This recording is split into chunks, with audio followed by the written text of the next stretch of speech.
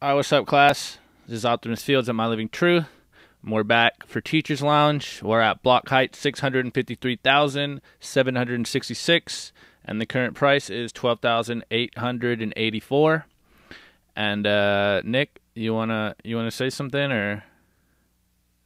No, we can jump right into it. All right, cool. I'm excited for tonight. All right, cool. Yeah, so we got a full class today. It's pretty packed up in here. So thanks for everyone coming out. We have a few topics over here, but I think the first thing we can start off with is we had on the list that we should talk about the price hitting 12K, but as everyone here is well aware, we hit 13K, or at least we kissed 13K today, and we were all super bullish on Twitter. So I guess it feels good to be back. Feels real good to be back, guys. What are your guys' thoughts? Let's go. About time. Did you guys see an uptick in the number of friends texting you today about Bitcoin? Because I definitely did. Bro, we're not there yet, bro. We're not there yet. I know, but it's still, we're getting close. We're getting close. This is true. I'm waiting until 25 to gloat. That's when it's real. Mixed emotions here, boys. Speak about it. I mean, who's planning on stop working? Right? So I mean, seriously, unless you're spending every cent you're making, I mean, you want Bitcoin to be reasonable priced so you can stack your excess. At least for a year or two. I don't want to see this fucking thing go crazy in the next 2 years. I want to see it just fucking slowly build up and fucking climb. Right? The big green candles scared the shit out of me more than the big red candles, personally. It feels like no one has enough Bitcoin. It's like you just cannot physically have enough. Everyone like just pushes the boundaries further and further, and it's like I feel constantly like, not enough, not enough. There's never enough. It's like a drug. You take it, exactly. It feels good, and then it fades, and then you're like, I want more. It's not even that. I mean, you just got to realize your income stream. I mean, fast forward, seriously. Think about how much you're going to make over the next 10, 20 fucking years, right? And if you think the dollar's going to shit, which we all do, you want to stack Bitcoin. And you don't want to stack Bitcoin at fucking 30, 40,000, 50,000, 100,000. You don't want that. You want to stack it between 10 and 20. I'd love to see us all get a fucking year consolidation between 10 and 20. We stack the fucking shit out of this thing. And then we go. and I mean, it's, you know. Hey, amen to that. I would love to see that, but I don't know if we're gonna get that, dude. It feels like we're off to the races now. I'm just 2020's curious. Kind of been that. We've been in that range for a while now. I'm curious to see if the rest of the week will continue going up or if we'll see a drawback like tomorrow or Thursday. What are your thoughts on that? The RSI isn't even oversold, and I don't even use like the daily RSI. For everyone that doesn't know what RSI is, basically this technical indicator on charts that kind of, I'm going to put it in the group chat so you guys know what I'm talking about. Because it's way oversold. No, but I don't look at the overbought on every time frame. Jim, I don't look. There's I don't look definitely at a pullback coming. There always is. That's what traders do. I'm gonna put it in the chat so you guys know what I'm talking about. But on the 5-year one, which is the only one I use, it looks to me at least, Jim, that it's not. So you got only 2 periods to go by in your chart instead of hourly, 4 hours, 12 hours. Look, I just put it in the. Good luck with that one. I don't trade, Jim. I don't trade. This is just what I look at. Finding out a trading indicator and on a 5-year chart of it. Yeah, because it was the question. It was the question, man. I'm answering the question. I don't trade. It's overbought, dude. On every RSI time. But look at the thing. There's always Look a at the thing. pullback. Look, it's not Just overbought going to on the 14K before a I retrace. look at the chart 20 times a day, dude. I like that, big consultants. 14K. Imaginary lines It everywhere. is. It totally is. Totally is. That's why you don't trade. It is, but guys trade on that shit. That's the only reason I look at it. I don't trade either, but you just go look at an RSI pattern and then look at where the drops are, and they always come after it's overbought. Always. Traders do that shit. They get scared and they start selling. They think they got to take their profits. Silly, but whatever. You'll see. It's quad 4 though, Jim. We're Oh yeah, I know all about quad 4. I listened to that whole interview. What a joke! I'm driving right now, you guys. We were just testing waves in the wave pool tank. Oh, let's go. I missed a lot of Nick's presentation. I apologize. I'll go back and listen to it. But yeah, we're doing good with the wave pool tank. So that was awesome. How are the waves, Jim? How big? The waves right now are not big. I surfed today for a little while. It's like waist to chest high, but it's going to start picking up tomorrow, and we're going to get like 8 to 10 foot waves for a couple days because of a hurricane. So I'm pretty psyched. 8 to 10, you're a fucking madman. I don't do anything dude, bigger than 4. I would surf 20 if it was clean and there was a channel and I didn't have to paddle through it. I snowboard Black Diamond like it's going out of style. I'm stoked on that shit. I want to go fast, hard, and I'm not afraid of big waves. I mean, if it gets too big, I'm afraid, but I'll still go up to 20 foot. I could do it. We get 15 foot waves on Long Island, and everybody gets excited. It's rare, but we get them. Let's go. Anyway. Yeah. Anyways. For 46 years. Yeah. Back to Bitcoin. Yeah, man. Fuck. And let's talk about some RSI indicators. I'm looking at it right now. Yeah. Is it? It's definitely definitely way overbought on the daily. Yeah, the weekly's just around 70 though, which is like the very top of the RSI. Yep. I did notice. It's only on fourth green candle in a row for weekly or something. Wasn't there a weekly pullback a couple weeks back? I forget. Remember that chart? Yeah. The tricky thing about the RSI is it could make a high, then make a new high. Or the price could make a new high, but the RSI will make a lower high. So the price could keep going, but the RSI might make a lower high. It has to slow down. It's a relative strength indicator. The trading has to slow down, and then that number will drop even when the price is not really going down. But it has to slow down. So it just takes time. 20K tomorrow morning. Then it's not going down. That RSA is going through the roof. Twitter would blow up, dude, if that happened. We went from 12 and a half to like 17 in 2017 in like one day. Yeah, I got the screenshot of it. It can definitely happen. It went up 5,000 and I think $9, which was 40% at the time in one day. Jesus Christ. But that was also like a blow off top, so yeah. I don't know if we'll see that right now, like this early in the bull run. Oh, definitely not. But I think some of those moves are definitely going to be normalized in the future. Who knows when though? Well, we're already you got Optimus. You got a new BG's got a question in the chat. Oh, okay. Hold on.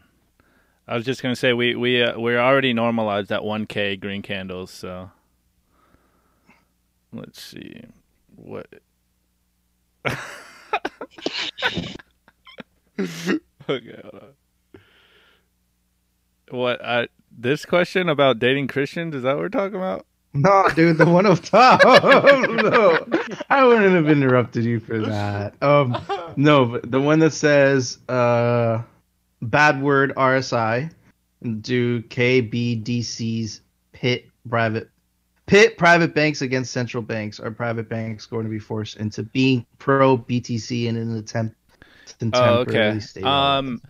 Honestly, I'm not so sure, but Justifer, you want to jump into the central bank digital currencies since you were all on them yesterday, and then we can go into Ben's topic. Yeah, there's a couple of just pieces of news that kind of like got onto my radar. I think the first one was Simon Dixon's kind of investigation of what the IMF was doing, and he just did a fantastic digest of like all of the rhetoric coming out of the IMF about creating central bank digital currencies, and they were like noticing all the flaws in our current financial system, and were like pushing the idea that a lot of these issues that we're experiencing right now, with like sort of a dollar crisis globally, and lots of like dollar denominated debt outside of the US, that we might be able to solve all those problems and give the world economic prosperity by deploying digital currency, as far as just like being able to deliver money where it's needed in the world, quickly and efficiently. And Simon Dixon just went through that point by point and just ripped that argument apart, because it's all a load of crap. Like, yes, there's some upsides to digital currencies, like something that we all realize. But what's not clear, what the IMF was not speaking about, was how much control every country and every jurisdiction would be sacrificing by moving towards what could potentially be a global currency that is outside of the people's control. So I was really excited to see him just tear that apart, and then I saw Raoul Pal go through it, and he's just becoming more and more of a maximalist day by day. So yeah, I broke down and wrote a post on satbase.org on central bank digital currency. It's definitely inspired, and yeah, Raoul Pal scared me this time. So yeah, I was just writing an email to my parents, and then I was just like, no, this is more important to get out to people. So I wrote a post on the website. Yeah, I completely Justfer is exactly right. For anyone, I really recommend that video. But what Justfer was talking about, that Simon Dixon video, is just he has a really good insight, and he's been doing this for a couple years now. And there's two components, right? To answer B Jarv, I can't say your name, but you know who I'm talking about. To answer your question specifically on private banks, so private banks are fucked, right? Like, what do I mean by that? I mean, like, the Wells Fargos, the Bank of Americas, the retail banks, right?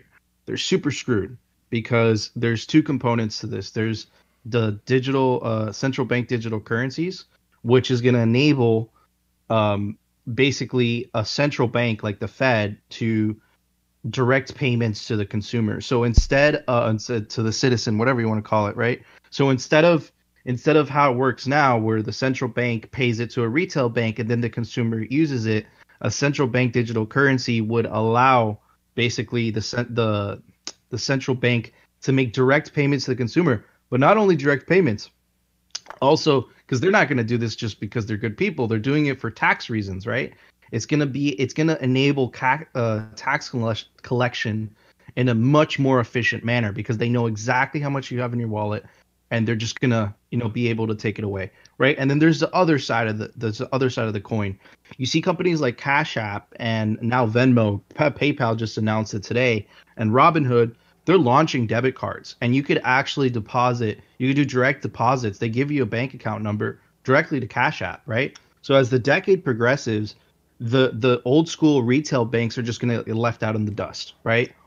And then you have this beacon of hope, right? Where society could either go the side of the central bank digital currencies, and that scares the crap out of me, right? Because that's total fascism. That's like 1984, right? Like, imagine having a wallet that the government has total control over, right? And there's no retail bank acting as like the middleman. They do a terrible job. It's like they have direct control over that crap. It's very insidious. It's very evil. Now, that's how society can go, right? And the other way is basically the way of Bitcoin, right? So it's going to be very interesting to see how that like unravels. It's going to happen this decade, right? So it's going to be a very interesting decade.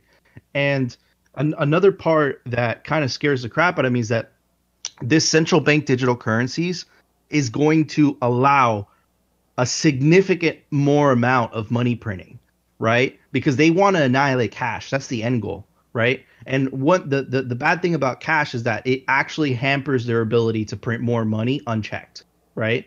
So there's like this consortium of central banks right now. It's called the IMF that they really want to do this. It's going to allow them to basically, unleash helicopter money, collect taxes more efficiently, and and seize assets at the literally at the flip of a switch, right? It's freaking terrifying, right? Yeah. So, yeah.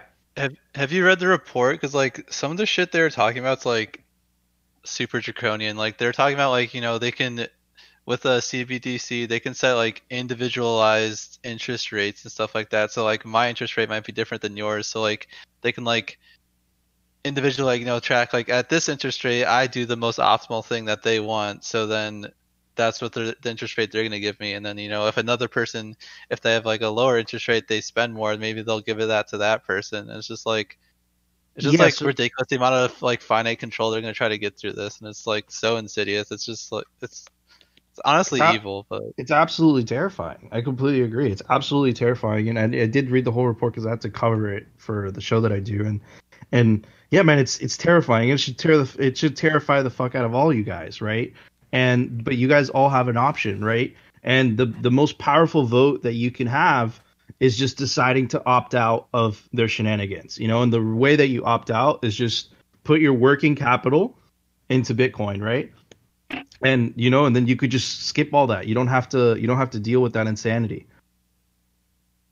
Yeah, but honestly, if you can receive helicopter money, I will be first in line to get this helicopter money on my whatever app, and then just convert it to Bitcoin, right away.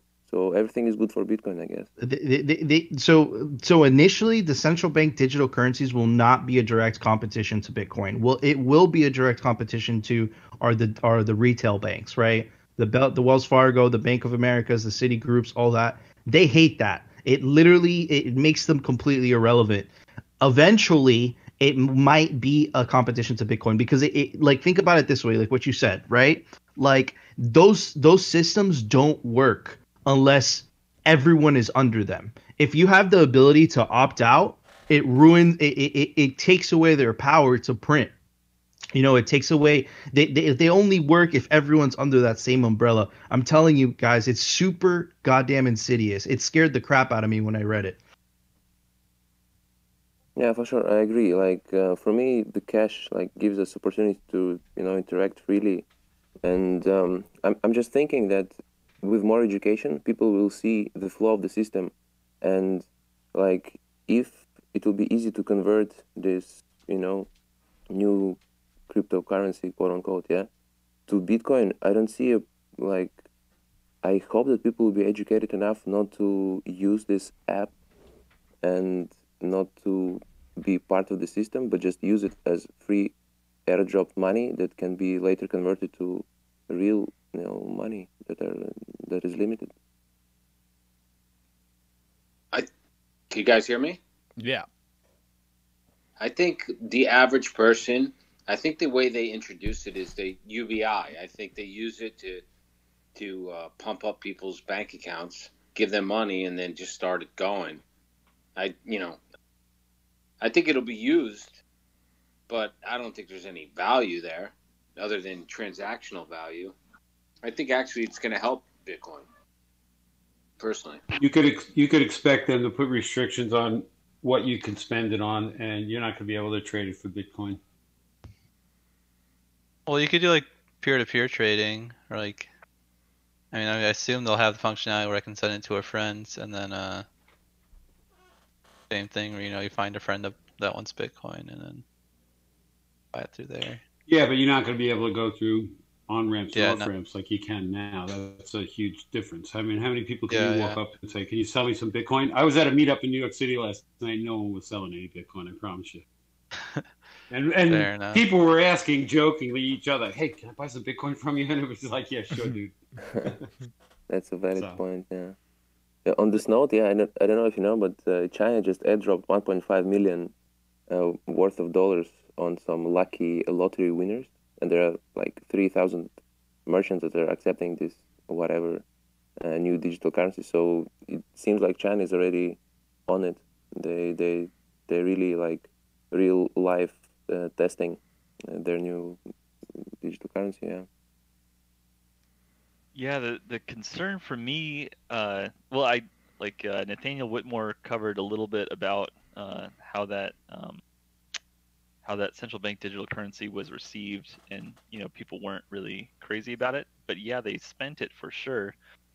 I think the concern for me is like, of course, people love getting helicopter money, but will that teach them what they need to know to become a Bitcoiner? Like, how do you build a Bitcoiner? And if they're distracted by getting this helicopter money all the time, will they be asking the difficult questions of like what happens when the central bank determines that your money is only worth half as much tonight, and it will just happen fast. Just like Argentina lost half the value or the buying power of their money overnight. Something like that could happen immediately, and it would be completely out of their control. To bring it to a more like happy part, I think this could be like a very nice thing for Bitcoin, because like a big problem with Bitcoin today is like UX kind of sucks, and like a lot of these things are just because like there's just not a lot of people working on UX for Bitcoin, at least not as much as compared to like like a Venmo or PayPal and stuff like that. It's been like being iterated on for like 20 years or something. So if like a central bank and a government start like actually like making apps for this, like they're probably going to solve some UX problems that Bitcoin has, and we could just copy that over in the Bitcoin, and that'll be very nice, because then it's just going to make it easier for other people to work on, like, to use Bitcoin eventually. And even if UX doesn't get better, like at least people get more used to a like digital currency and a digital wallet, which is just another part where like just getting people used to the idea of having your money is stored on your phone, not in Wells Fargo, whatever. Skeef, do you want to jump in? Well, I just think it's like we saw today. PayPal is officially quote unquote in the crypto space now, even though they're not, even really letting you withdraw Bitcoin. So I think, Ben, like you're right, it gives Bitcoin some sense of legitimacy to the average person. They're starting to see like, oh, wow, big banks are, getting into this crypto Bitcoin space, and now PayPal is, cryptocurrency. And so it's just a matter of time until the retail wave comes in and everyone's like, oh, wow, what are these Bitcoin things, or what are the cryptocurrencies? They're actually real money, and it's not just some fake internet, joke. And so, yeah, I think it's only a matter of time until the more eyes on the space brings improvements to the user experience, and also price bumps and stuff. So but what are your guys' thoughts on the whole PayPal news? First they fight you and then they join you, right? I think it's a step in the right direction, but again, they added a ton of shit coins, and they don't allow you to withdraw or send it to the other people. Which, I mean, I heard that Cash App, when it first started doing Bitcoin, that they didn't allow you to withdraw it or send it to other people. So I definitely think there's potential for PayPal to come to their senses and do the same, but not a fan of the shitcoins. Can you exactly cover what PayPal announced? Like, I've read some news on it, but I don't know exactly if they announced how the product is going to look like, what kind of features they actually will have there. Can somebody cover it? You can buy, it's like Bitcoin, Litecoin, Bcash, and ETH, and that's basically it. And then they like tease that they're going to allow you to send to merchants eventually. But you can't withdraw it. KYC, they could take it away at any moment. So Oh, Nothing good. I'm like gonna be able to send my Litecoin to all the merchants in the world that accept it. Ooh. Katie Litecoin, is that you? Jessifer, read that tweet that you put up earlier, because I thought it was a pretty good one. I wrote that at like 5 a.m. Well, come back to me.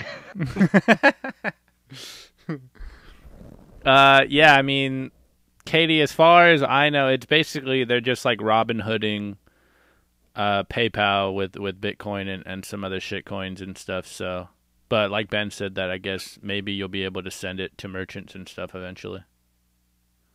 On another live stream earlier today on Twitter, I heard somebody saying that PayPal was considering about buying some fintech company in crypto space, like acquiring them and making them part of a PayPal. So who do you think is that? No idea. It's like a shitcoin company or a Bitcoin like? Not a Bitcoin company. I wouldn't think so. It was a custodial crypto company. So our ideas were like Coinbase, Abra, whatever else is there. Robinhood, I guess. Can you buy other stuff on Robinhood? I never used it. Can you buy shitcoins? Yeah, I mean, don't you remember the Dogecoin pump on Robinhood? No, I really don't. You know, I actually met a guy who was like, yeah, I learned about Bitcoin through Dogecoin. I'm like, wait, what? Like what fucking universe are you in that you first buy Dogecoin and they're like, oh, there's a Bitcoin. You trade on Robinhood. Like, how is it happening? Somebody comes to you and like, oh yeah, there's this coin that is like it's real money because it's backed by memes or what? Like, how are they explaining it? Yeah, you're laughing about it, but I was actually not shilling, but like I was promoting Dogecoin at some point in my life. Not promoting, but I was thinking that Bitcoin is too technical and it's too difficult for people to understand. But if they just see this new whatever meme coin and it's very easy to send, then eventually it will be like good on ramp to Bitcoin. Yeah, some years back I was like, yeah, Dogecoin, funny coin, nice. It's not very complicated, just for laughs. And so yeah, maybe it's one of the ways.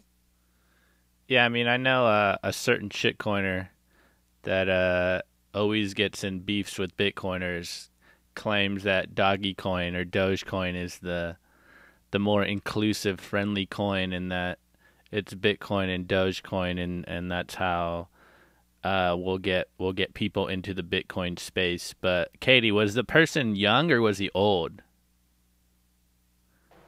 He was about 30 or so. Yeah, he was 30-year-old dude from Los Angeles. Well, maybe he's on TikTok and just seeing all the Robinhood TikTok traders talking about Dogecoin and how they're going to pump it. Well, it was actually a little over a year ago, so TikTok wasn't around just yet. Not that much. Interesting. All right. Well, anyone got some thoughts, or actually, Jessifer, did you find your tweet? Yeah. So just like on the PayPal announcement, I was just thinking about like when they were participating in cutting off the flow of funds to WikiLeaks after they did a big drop, and like they were subjected to like government pressure to like stop WikiLeaks, and like the U.S. couldn't really stop the flow of money that would be illegal, but they could pressure corporations to not send money to WikiLeaks. So I shared that PayPal announcement by saying financial censorship experts discover obvious business models in which is when Bitcoin was first involved in sending some funds to WikiLeaks to keep doing what they were doing.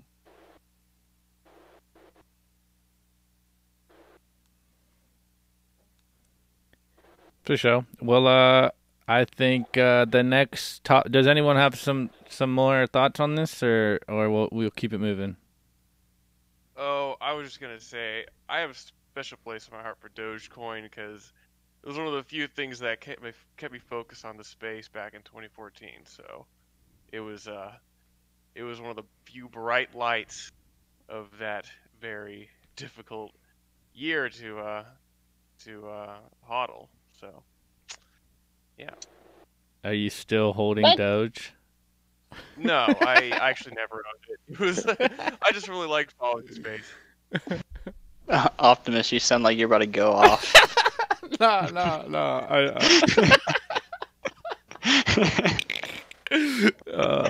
Anyways, I plead the fifth. We'll go into the next topic, which it's been blowing up Twitter. So a few weeks ago we had Michael Saylor come into Bitcoin, and this week we have weak-handed Keith Mculloughs getting blown up on Twitter. So how many of you guys are blocked by him now? Me. I only commented once too, and he blocked me right away. I'm blocked, but I called him a quintillionaire cuck, and so I felt like that was kind of fair. Oh my god. Wasn't totally unwarranted. I got retweeted by him and not blocked. I don't know. Does that remove my Bitcoiner card? What did he retweet? What do you? I said, let me find the tweet. It was like just a bullish tweet on Bitcoin. Interesting. Was it something about Quad 4? Yeah, right. Are you a trader now, Ben? It was like, God no. Well, what did you guys watch the Michael Saylor, Keith Mculloughs one-on-one that came out yesterday? I listened to it. Just so you know, Ben is a closet Quad 4 maximalist. It is known. What were your thoughts on it, Jim? It was really good. Or Skeef, yeah. Oh yeah, Skeef, go in because we were talking about it last night. Oh yeah, it was. I don't know. I thought that it was just really, I don't know, because I've met a lot of people like that Keith guy that are just kind of your textbook MBA, local optimization, just trying to maximize things in the short term. Like I've known a lot of those people, and it was just so refreshing to see him get just body slammed over and over again. And like when he I don't know, it's like the third time he brings up vintage wine, and he's like talking about that's like even relevant to the conversation. And Saylor's like, the fuck are you talking about? Like, I was actually really impressed that he didn't like flex on him a lot harder. I thought that would have been pretty badass, but it was good. It was really good. Worth listening to for sure. Yeah, I literally had one of those like full WTF moments when he basically went Bitcoin is wine, and you could see like Michael Saylor was also sitting there like, bro, are you really comparing Bitcoin to wine? Like, you don't understand this at all. I really loved how he was like making fun of him, but was being really nice about it. Like Keith was saying, like, oh, I understand Bitcoin a little bit, and Michael Saylor goes like, if you understood Bitcoin, you wouldn't be selling it. And it was just like mic drop right there. And I was like, yeah, like, like, cyber hornets for the win, dude. But yeah, I mean, one thing I noticed for sure, and Hodl was in here for a moment, and we were talking about it before we were recording, is that it was very obvious to me that he was shilling his like trading algorithms, and he was basically like, join my paid group, and so it was kind of irritating to watch if Michael Saylor didn't body slam him so much, and you could just tell that Keith is a dollar maximalist, and he's just looking for more fiat gains and trying to, I guess, not lose money, like not lose dollars, but try to just maximize as many dollars that he can get. But overall, I thought it was a pretty good one-on-one.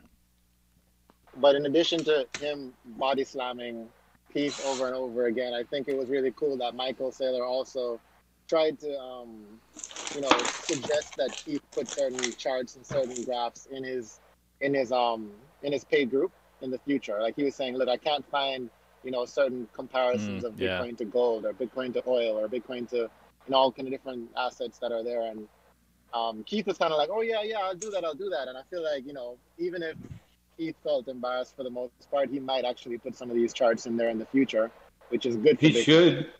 Yeah, he definitely should if he's going to be an honest trader. Hey, Optimus, you hit the nail on the head.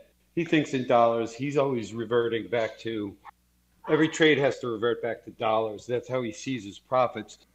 Michael Saylor, I think, now sees his profits in Bitcoin. And if you're trading Bitcoin, you should be making a trade that lands you back in Bitcoin on every trade if you're denominating in Bitcoin. And Keith's just not there yet. Maybe we'll get him. I'll tell you one thing. Get it, Parface. I'll tell you one thing. Michael Saylor's really registering it with a lot of friends of mine. They're listening to him, and he's really registering. I mean, when he talks about, like, 10 years ago, you know, to make $50,000 off a 10-year bond, you had to have $1 million.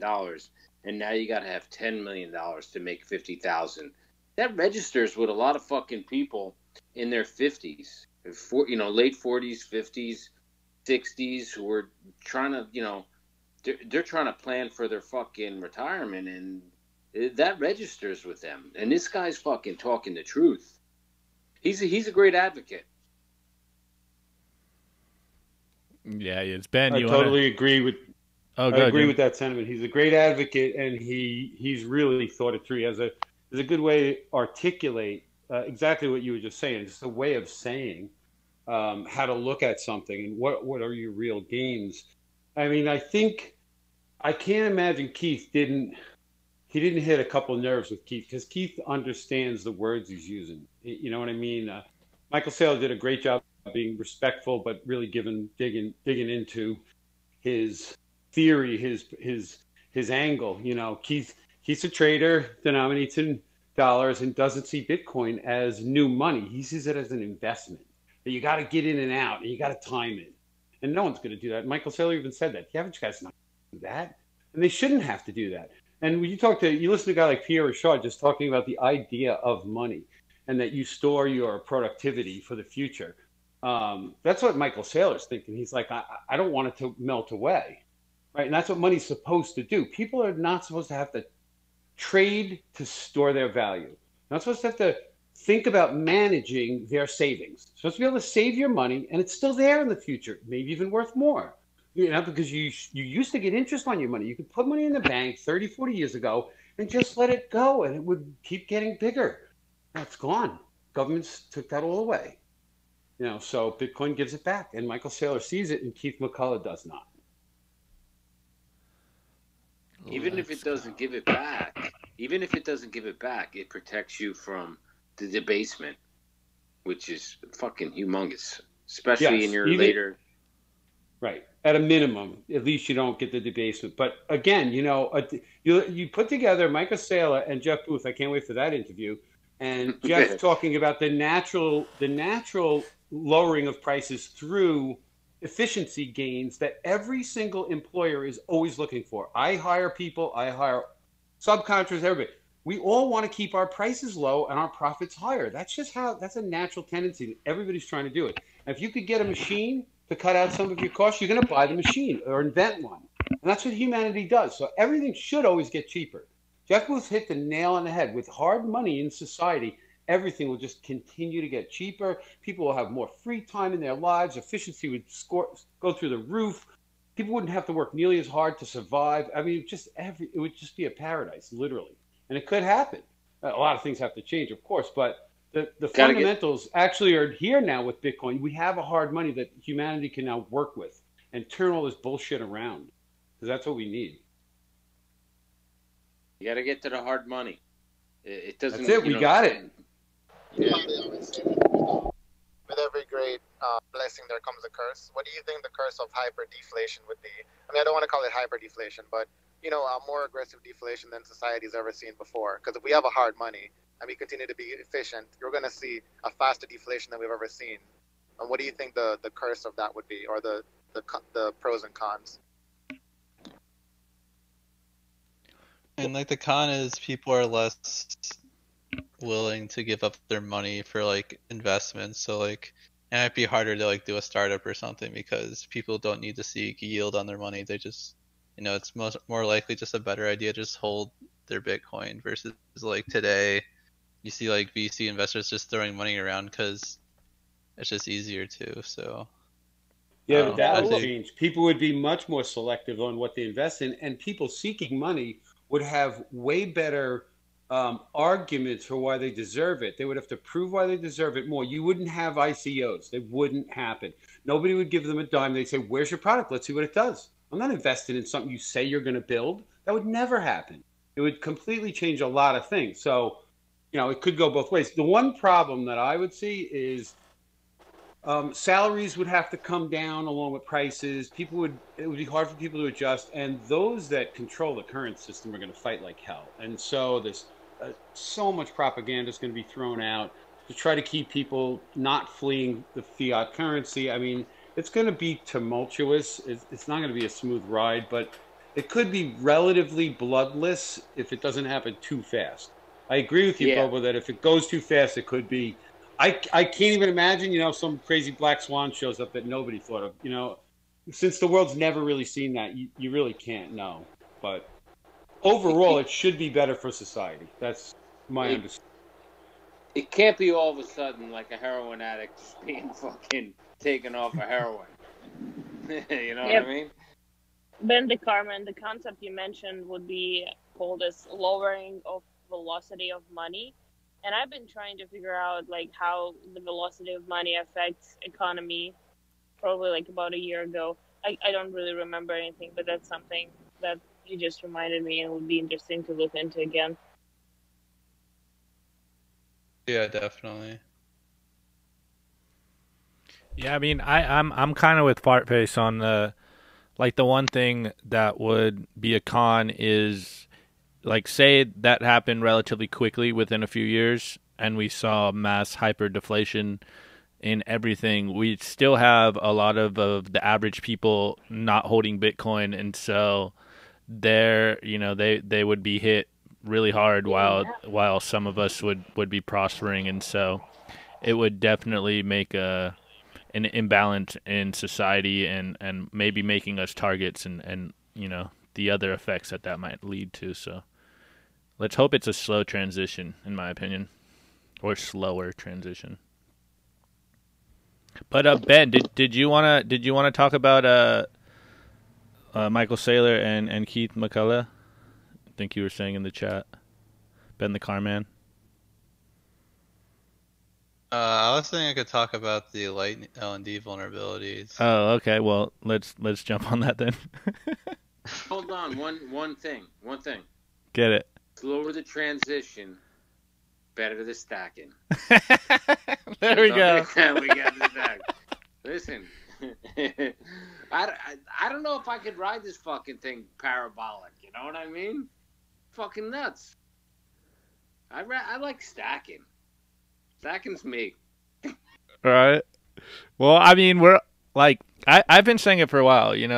I'm never gonna not save in Bitcoin, so I'll always be stacking. But there's just something's gonna die in me when it's I don't know, 50, 100K, and my measly little stacks are getting me, little baby sats, and so it's we talked about it a while ago when Bitcoin broke 10K and we couldn't get 1 million sats for $100. We were all sitting here man, it's so bittersweet. I can't buy 1 million sats for $100 anymore, but the price goes up. So yeah, I'm with you, FF. Dude, it's the crazy experience in my life. I mean, it's like you said, bittersweet. It's the exact. That's what it is. It's bittersweet. You're right. But you're right, fuck. Slow it down. I think Jackie said it today earlier. It's guys, can we not go parabolic and slow down this price action? So I think we're all feeling it right now. But we're also kind of excited. But yeah. Nick, you got anything? Anyone else? Anyone else got some thoughts? This is where if we had a guy like Vitalik behind things, we can just tell him to slow it down for us. Savage. Yeah, exactly. Call Craig Wright. Tell him to slow it down, please. Yeah, exactly. Please, dude. Code is law, right? Code is law. Well, Ben, did you want to jump into the Lightning stuff? Sure. I'll be the bearer of bad news for you guys. But there's two pretty bad vulnerabilities in LND, and they're fixed in the latest update. So make sure you update your node if you are running a Lightning node, specifically LND, which most people do. But both of them had to do with like someone could basically like grief your channel and steal funds. One of them had to do where there's a consensus rule in Bitcoin where there's like a size restriction on your signature, and this wasn't enforced by LND, so someone could like give you a signature and then that's like too big, and then your LND would still validate it and say it's like good to go, and then when you try to close it, it won't be a valid transaction because your signature is too big. So then you couldn't like claim your funds, and so that was pretty bad. But did the attacker get back those funds though? Is that it's locked yeah, up? Yeah, they can get them back. Like, no, your attacker could like theoretically like steal the entire channel because like you would try to claim the revocation transaction, but you wouldn't have a valid signature for it because the signature that your counterparty gave you wasn't valid. So and there was no automatic check in the software to verify that, so somebody saw that. Yeah, like they verify the signature, but like they weren't verifying it. The size was like the correct as well. So, Interesting. Yeah. Do we know who disclosed the vulnerability? Yes. Yeah, it was Antoine Riard.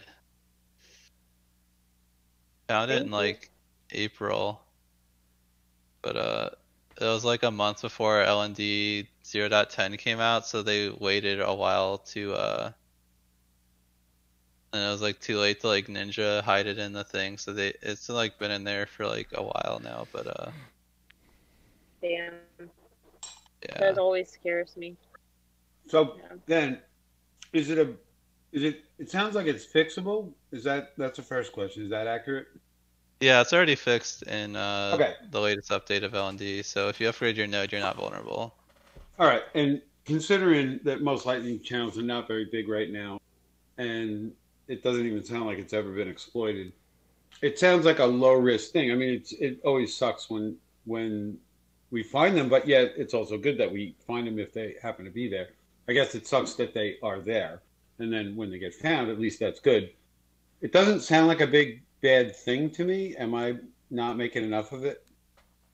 I mean, it's bad that it's in there, but like you'd have like to actually exploit this, you'd have to know that it's there, and then like like write custom software to be able to exploit it. So there's probably only like less than 200 people on the planet that could actually pull this off, and it seems like it has it because barely any channels actually get like force closed and like the person stealing the funds. So likely it didn't happen. But yeah, for me personally, like right now, I will have to close around 100 channels, and if you've seen Mempool recently, I think it's going to be pretty painful to do it right now. Well, if you just upgrade, you don't need to close your channels. Yeah, man, I'm untechnical pleb. I'm running as one, so basically I'm screwed. Yeah. Shit. Well, I think Nick did a guide on converting your Casa to, I forget which implementation, but Christopher? Yeah.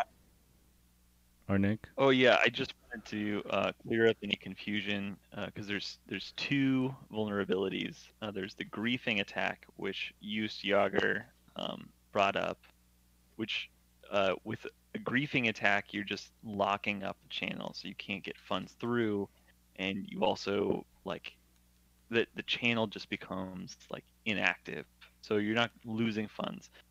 This latest vulnerability, which we got the full details on late yesterday, that is one where you can lose funds, and that is like patchable If you can upgrade your node to 0.11, you won't be susceptible to that attack. Yeah, and like the nice thing about this is like the used Jaeger's thing that he published, like that's kind of just like an inherent property of the Lightning Network and how it works. Like there are ways to mitigate it, but it's not fully solvable. Versus this was just like a bug in the software that they patched, and now it's not a bug. So it's a solvable problem, which is nice. I feel like we've been very lucky.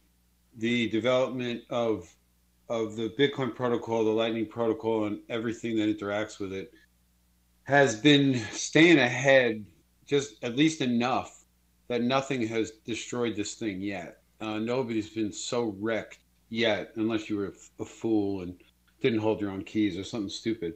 But, you know, all these bugs I've been hearing about, including this one right now, and I did hear about the other one that you brought up on a podcast somewhere.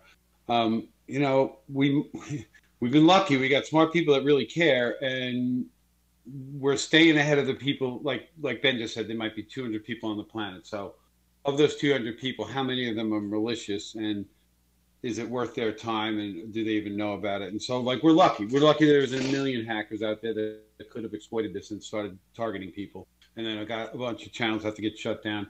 And just like, I don't know who said it, but, you know, closing channels, especially if you have a lot, that starts getting expensive. It's an indirect attack against, you know, your own value. Even if you don't lose direct Bitcoin, you still got to spend money to do it. So it's not good ever. But hey, again, you know, my feeling, I could be totally off, just from an outsider's perspective, watching this whole thing evolve for several years now. We've been doing pretty damn good. I say we, you know, I'm not a coder. I just get to watch and clap. But they're doing a great job as far as I can tell, you know, and guys like you, Ben, that tell us, and we get to, you know, help others understand it and help pay attention to it, give feedback. It's a great ecosystem. Most everybody in it really cares. So I think we're a very lucky group of humans right now on this planet that are all involved in this whole thing.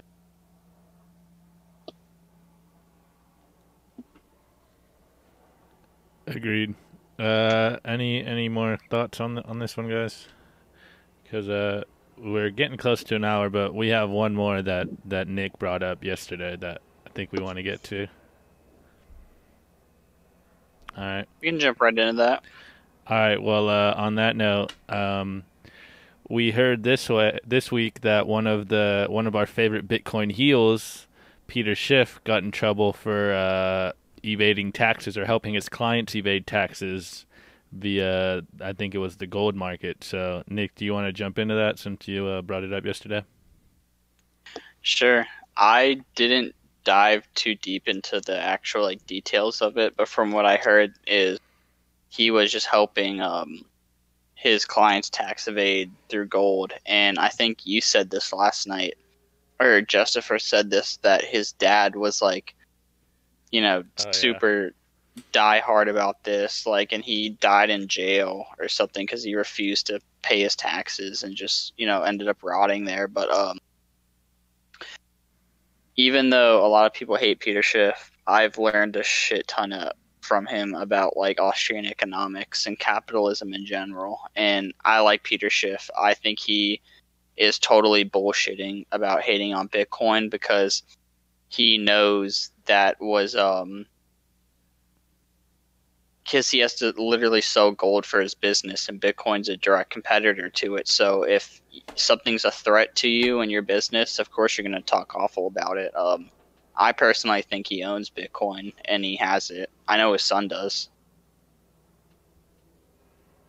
I actually think that Bitcoiners are going to be his customers in the next all-time high. Like, how many people actually change asset class at the middle of bull market and bear markets? So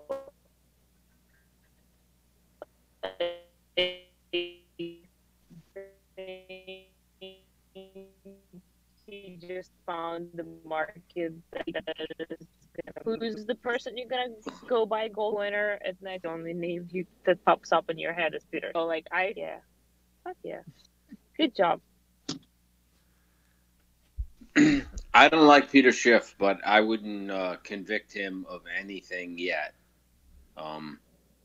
He, listen, I take his side right now. In whatever he's doing, I take his side. And I don't like the man, but I don't like the other side. That's fair. Facts. Yeah, I agree. Like, yeah, go I don't Ben. think money laundering or tax evasion should be crimes. So, in my mind, he's done nothing immoral. So, there's no way Peter Schiff owns Bitcoin on this. Like, he's not playing 4D chess. He's a boomer. They're stupid. They're retarded psychopathic children. Have you met them? Like, with the exception of like a few, like Surfer Jim, who's cool. You know what I mean? Well, thank you. I don't mean to group you in, Surfer Jim, but the rest of your generation is dog shit. But hey, oh, dude, you don't have to tell me. I can't relate to any of them. They're a bunch of boneheads. Dude, I'm a fucking millennial, and we're worse than you guys because we're the spawn of you guys. So I fucking hate my generation too. Well, it's tough, man. It's tough all around. Most people just don't get it. I think Nick's generation is going to get it a lot faster than mine or yours. I hope. I have hope for the Bitcoin Zoomer future. Yep. I have hope for the Bitcoin Zoomers, not the normie Zoomers, though. They're following the same path as everyone else. Yeah. They're out there, like, protesting and being like, we're making a difference, my bros. No, you're not. Dude, the amount of people I have on Snapchat that went out to protest and just sat on a lawn with a picket stick for, like, 4 hours, and they're like, yeah, we're doing stuff. We're being the change we want to see. Like, no, the fuck you're not. What does that even fucking mean? Be the change you want to see. Like, vote with your wallet. That's what that should really be. It's true. That's protest theater. What they think they're accomplishing something by gathering in a group, blocking a road, helicopters overhead with news cameras, filming the whole thing. They all go home at the end of the day like, yeah, that was great, and nothing fucking happened. Yeah, Hoddle's got it right, man. You fucking vote with your money, man. You got to pay. You got to make things happen. This is why it's going to change, because guys like us are going to be fucking hugely wealthy, and we're going to dictate where the money goes. Not the shitheads who run things now. Everything's a fucking power grab, dude. Where do you think a lot of the hippie organizers from the 1960s ended up after the fucking Cultural Revolution was over? They ended up on fucking Wall Street, because it was never about hippie bullshit. It was a fucking power grab. All of this is just an ideological cover story for power. And, Bitcoiners are doing the same shit. We have an ideological cover story for power, too. And we're grabbing at power in a way that people really can't fuck with. Like, we have a weapon with which we can use to grab power. And everybody else is just going about it, like, through political means, which is fucking, it's not going to work, Hey, can I add to that by saying that the power that we gain by being the majority holders of the units within this protocol, the power we gain is different than the power that the people that have power now have, meaning they have a power that allows them to make more of this money and control way more shit. We can't ever do that. So we can only control what we actually have. And we are only going to trade that for real value. That's going to straighten the shit up out of everybody else. They can't fuck with us because we're going to say, no, I'm not trading my sats for your bullshit. It's going to straighten. Businesses are going to get more honorable. Products are going to get better. Everybody's going to do it better. Your landscaper is going to cut your lawn better because you're going to fucking fire him next time because another guy's going to want your sats.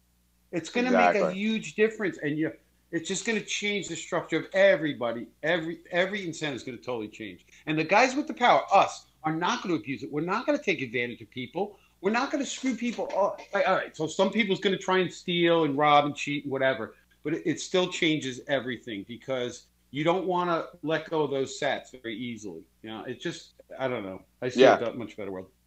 No, I agree with you. Like, the way that, like, the current people in power, like, use their power is like through intimidation and like violence, versus like in a Bitcoinized world, like Bitcoiners will use their power just by paying people. So like it's a lot nicer of a system, and more socially scalable and all that. But paying people for value, you can't pay people to go and cheat other people, because what ends up happening is people get caught cheating, right? Like Jamie Dimon gets caught, money laundering billions of dollars and pays some ridiculous fine back to the people who control the money anyway, and everybody gets a slap on the wrist. spoofing the gold market. Whatever it might be, in a hard money world, that gets cut off right there. The first time that happens, nobody deals with that guy anymore. They don't want to lose their own reputation. They don't want to own their limited supply of the money system that they have. It just changes everything. You could cheat, but you can't perpetually cheat. You'll get ratted out, and people will shun you, push you out of society, do what they have to do to root that bullshit out. That's what's going to change. Boys, what excites me the most is in a hard money world, you will reap the rewards of your production, meaning you will actually fucking get what you produce, and you'll be able to retain it. I mean, that's literally the other side of what I'm just saying. The guy who wants my sats can only get them from his hard labor, but it's got to be good, solid work. Yeah. But it's his hard labor, and he gets paid. And he gets paid in hard money for giving me some good value. And the first time he cheats me, he loses my value. I tell everybody never to deal with that guy. He either straights up or he starves. Hey, even if I'm the guy that's cutting the lawn, I'm one of the in hard money. One of the criticisms that gets and it's accurate, right? Like, people say that we are making dynastic wealth worse. And that's true. I mean, like, my children are going to be much richer than the children of the people who didn't stack. And the people who didn't stack, your children will have to work for my children. Face hard facts, right? But you can also, like, have much longer time horizons. And you can be, like, I expect my children to be good stewards of this money. Not ruin the family name, not fucking do immoral things, not cheat and lie if they're running a business, or fuck over the consumer or the customer, right? Like, I always use the example of the Mculloughs, who have been running Tabasco for 5 generations. And they're just, like, happily putting out a great product. Everybody fucking loves Tabasco. They don't fuck over anybody. They're just out on their island, Avery Island in Louisiana, just fucking making hot sauce that we all enjoy. Like, and that's a multi-generational story, like a storied American brand that's been just, like, all positive. And we can have more of that kind of shit. We can have these multi-generational projects that, families or structures take on. I think the one thing that we don't talk about probably enough in Bitcoin, but maybe there's no solution to it because maybe it's just natural, is oligarchical power, right? Like, capital colludes. The fact that we're all on a call together and we all hold a certain amount of Bitcoin, this is capital colluding right here, right? Like, this is power consolidating.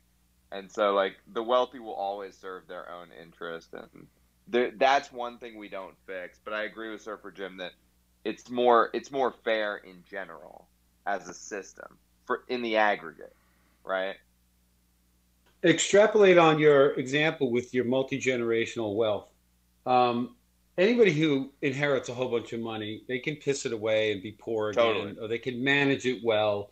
Now, if your offspring or their offspring are inheriting some intergenerational wealth, and they're very wealthy and could live off of it the rest of their lives, they might be motivated to leave some behind. And they might eventually be motivated to, instead of just living off of it, maybe I should take some in as well. Maybe I should get in a business. And people want to produce, even if it's just artwork. Like, people don't want to just sit around and get, waste life. They want to do things. So you go and you do something. Maybe you don't have to make a big living, but you want to just fulfill your life. You want to maybe make something or produce, contribute to anything. And so you put value back into society. So now if you want to get paid, you're only going to want to get paid in the same the same money you already value. So you're going to want to put out, you're going to recognize you're not getting rid of your sats without solid value coming to replace it. And then you're on the other side, you want to earn some, you got to realize, hey, I got to give value as well. And it keeps the scales keeps the balance of good and evil in the right way. Like eventually, this is how it plays out over multi-generations. Eventually, everybody's going to have to work, right? There's always you can't. Eventually, someone's going to spend down a little too much and go, oh, fuck, man, it's not going to last the rest of my life anymore.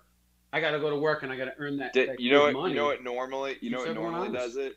It's divorces that do it, because divorces continually have the fortune.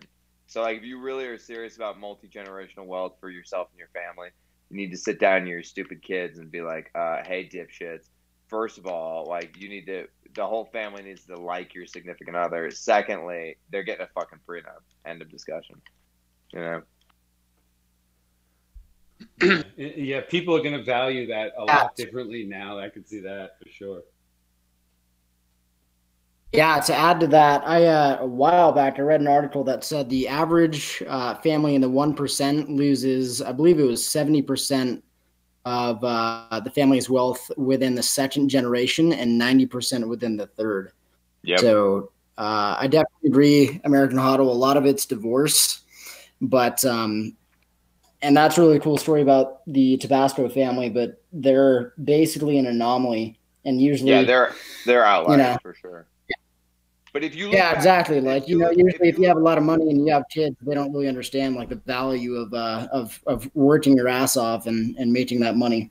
But if you look back in history, you know, like that shirt sleeves to shirt sleeves in 3 generations thing, that's definitely been a standard throughout humanity. But we've had much more multi-generational families under a gold standard, and so we will see more people that are like the Mculloughs family. Maybe not.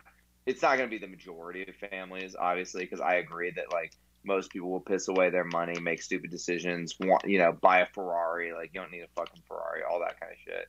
And like there's a stat that like something like 80% of America's multi-millionaires are first generation. So like they're the first generation to make that capital, right? So that'll probably always be that way.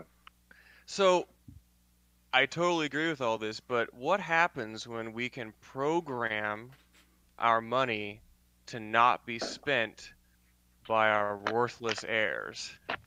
Yeah. I mean, that's a pretty revolutionary idea. People have been trying to do that for decades. You set up multi-generational trusts, and you have to have trustees that are managing the money. Now, with a multi-sig, you wouldn't need a trustee, but somebody's got to not lose some keys and manage, make them come together one day.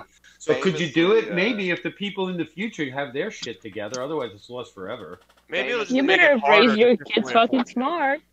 William Randolph Hearst, who Citizen Kane is based on, he effectively did that, created like one of the first dynastic trusts, and he had the money skip his kids, which is like ruthless. But it also like he knew his kids were going to be soft bitches and they weren't going to be able to, So he had to skip them, and it went to the grandchildren, and they're So think about still rich. Sorry, what you said, like you're going to teach your kids about hard money. They're going to respect Bitcoin their entire lives, right? And when they get it, they're going to treat it like precious. They're not going to piss it away. Now, will their kids get it? If they're smart, they'll. It's like that Tabasco family. They train every kid when they grow up. This is how this works here. Come into the factory. Let me show you what we're doing.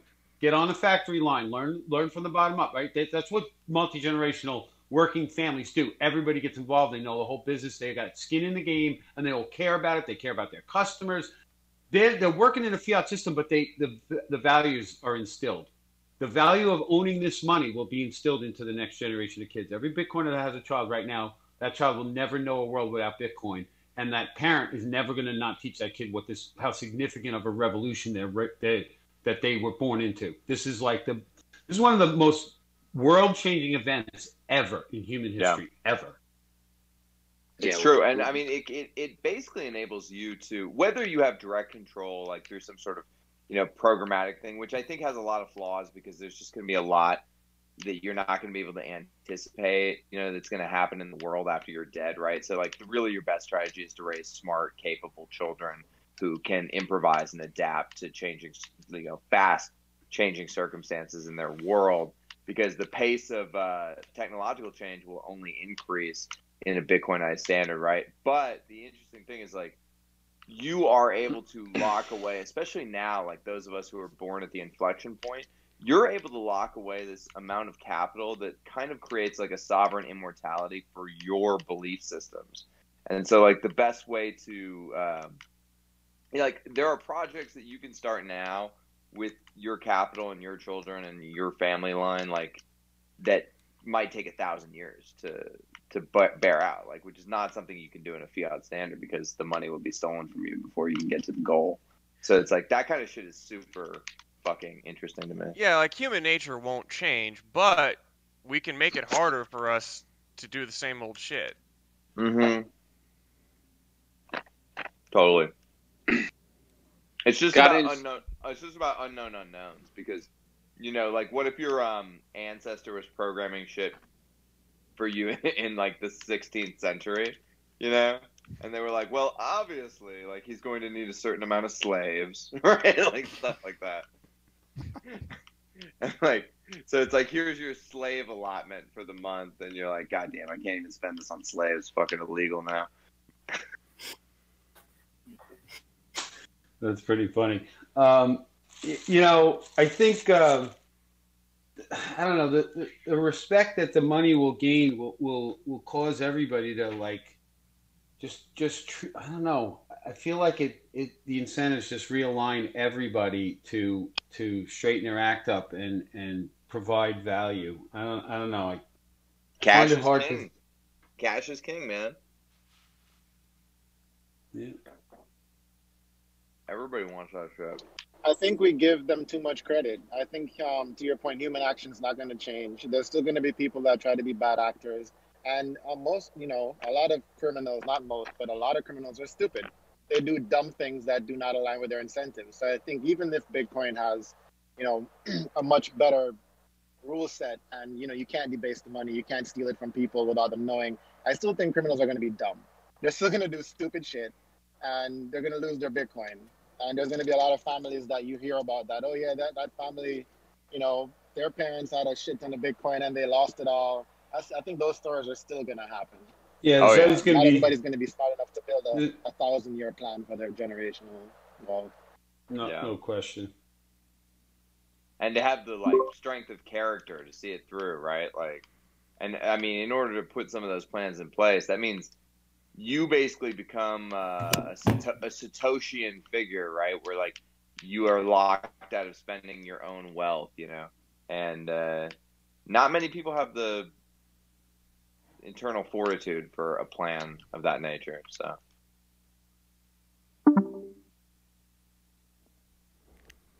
well, that's why we're out here on Twitter, making sure we don't spend our sats and put them to good use into the future. Yeah, and so that our children, can read our immortalized thoughts 100 years in the future and cringe at the weird stuff their grandparents said. Especially Hodls. Hey, they'll never be able to find mine because all the accounts have been deleted. Yeah, they all got deleted. They'll have to, like, piece it together. Now you see how I've been playing 3D chess the whole time. That's 420 dimensions. 40 chess, that's right. 3D chess is just regular chess. It'll be like reading, like, Dead Sea Scrolls to try to figure out what you said. I've been playing 2D chess. That's what Keith Mculloughs plays. No, he's playing 4-quad chess. 4-quad chess. Yeah. Jesus. Dude, he has such bad timing on his whole I've sold my whole Bitcoin shit. Like, if he had done it a month ago, we wouldn't remember it by now, but he just had the worst fucking timing. Well, I saw a tweet where he said that he bought back. I don't know. He said he bought back, like, once he sold and was trying to, like, dunk on someone. He's like, I bought back already, like, catch up or something like that. And it's like, all right, whatever, dude. Welcome him back into the fold. Never too late. Yeah.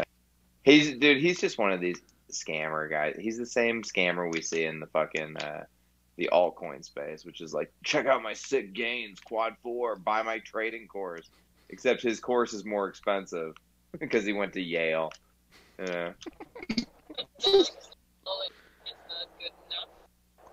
What was that, Katie? Yeah, his floorboards suck. He has linoleum. He has a shitty guitar in it. Oh yeah, that's right. Hey man, that guy was a huge LARP. What's his face? I don't know if anybody caught. I fucking drove him off the Bitcoin magazine stream too. Who was Wait, that? Who? Jeremy Ross.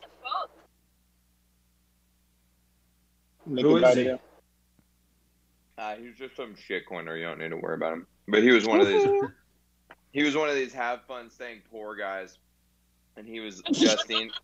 Justine brought him into Dirtbag Friday and was like, he was like, "Oh, Ethereum, you get 1,000% APY. I'm making all this money," and so I just started belittling him for being poor.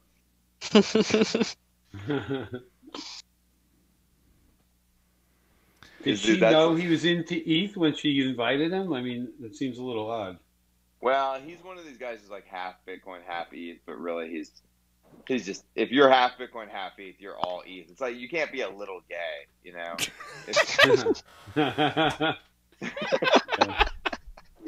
Well, I ended up talking to a shitcoiner.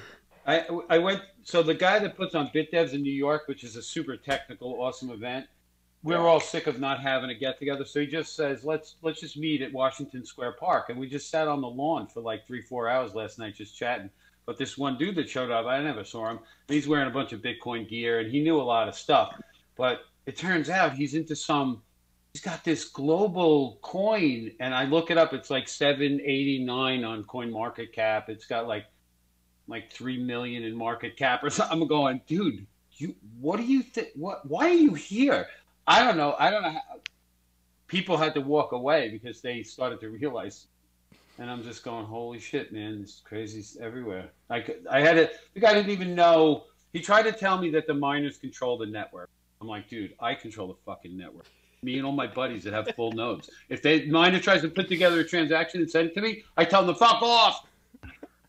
The guy was clueless. He didn't even know that. And he's at a Bitcoin meetup, and I'm going. So, we're still early, way early. Were you losing your shit on him, Jim? After a while, man, because I brought up open timestamps, and he's like, "What is that?" I go, "What is that? You said you've been into this since 2013? Did you tell me?" I don't know. He talked Bitcoin the whole time until I'm talking for like an hour, and at the end he starts saying, "You know about this global? I forget what he called it, global something coin." I go, "No, what is that?" He goes, "This is the shit, dude." And I went, "What?" Like, I thought he was bullshitting me. I thought he was like trying to, just bullshit me and see if I would fall for it. And I'm just looking, I'm like, what are you talking about? And he just was serious. He goes, "No, we're using this right now in Africa. I got people using this, and you got to see, like, just in the last couple of weeks, it went from like 20 cents to $2. And I'm like, oh, a pump and dump? And I pull up the chart, and there's 2 huge spikes on the chart. I'm like, oh, so 2 pump and dumps for you guys. And I just start belittling the guy to his face. Like, I'm like, what are you doing, dude? I don't know. It was weird. I don't know. Something you said triggered me to bring this guy up. Some people talking shit or something. That dude from that Justine brought in or whatever. Yeah. I was like, what is this guy doing here? But whatever. He was a nice guy. Ultimately, wasn't like a dick or anything, but he's kind of clueless. Kind of to me. SJW affinity scammer. There you go. All right. Well, Nick, we've been going for, I don't know, about an hour and a half or something, hour and 20. Should we wrap this up and then we can all sit in here and talk afterwards? Yeah. All right. So, anyone want to say some last words? Anything that they want to get in before we end this stream? No. All right. Or Bobo, Katie. Your connection sucks. You're breaking up. Yeah, we didn't hear that, guys. Oh, guys, it's about to get real. Oh, we got that is true. We got that last part about to get real. Well, yeah. On that note, guys, it seems like we are going to be seeing some price pumps, so we better buckle in. You guys better not be selling any sats unless you really need them, or else we're all going to be shaming you guys. So, yeah, stay humble, stack sats. Anyone want to say last thing? Nope. I think I recognize a lot of names from BitBlock Boom, and I just want to say hello again, you all. I don't think I've talked to anybody in person since then, but Andrew, Skeef, Hoddle, Ben. We crossed paths down in Dallas, but good to see y'all again. What's up, Charlie? Hey, what's up, man? Yeah, what's up? Low-key doxing them right there, bro. Oh, I don't care. It's my my first, middle, and last name. Y'all know who I am. Sorry, Charlie. My Twitter handle. Okay. No. I just doxed myself with my own name, so it's okay. All right. I'll see you next week. Yeah. Come back, dude. We're here every week. Yeah, I didn't know that. I'm in Tulsa, Oklahoma, so I don't really have many other Bitcoiners in town, but it's good to jump on a voice chat. Yeah, man. It's refreshing to come in here every week and just chill with the boys and girls and talk about Bitcoin. It's good. The crowd's growing every week too, you guys. It's good. I know. Some of you guys that stay muted all night, you need to jump in and let's hear what you got to say, man. This isn't just us. All right, I'll here say together. something. Let's be a big team. You guys have heard of the concept of workout partners for going to the gym. And the whole point is to have accountability. You can't show up and leave the other person hanging. So I found some friends to stack sats with. They're sats stacking accountability partners. So instead of like small amounts that I tend to purchase every day, we force each other to buy a lot. Well, I have a lot of out-of-shape fiat friends I can bring. Yeah. Yeah, but it doesn't we all do. To the gym. It's just more forcing your friends to buy a lot with you. That's is that what like Twitter on is. top of them? Is that on top of them DCAing? Like you force them to smash buy? Because I would think DCA is the way I'd want all my friends to end up buying, right? Yeah, but times like these are getting crazy now. You need the FOMO stacks with the boys. It's just a different form of DCA. Yeah. Here, let's end the recording here and continue this conversation after. All right, big boss. We're on that. All right, so I think this is episode 32, and we're out for this week. We'll see you next week, guys. Thanks for coming out. Like we say every episode, you guys make the show, so appreciate it. And with that, we're gonna end it. So peace out, guys. Peace.